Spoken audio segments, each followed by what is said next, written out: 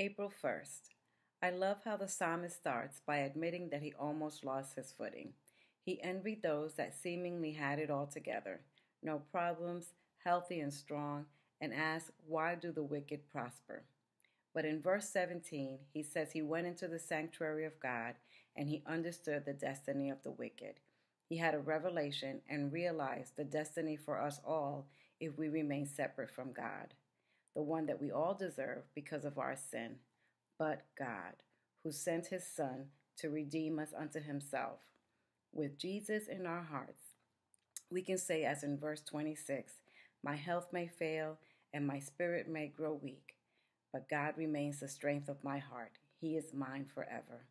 Let him be your Lord and Savior, dear one. Let's keep our eyes on the prize, Jesus at the center of our hearts.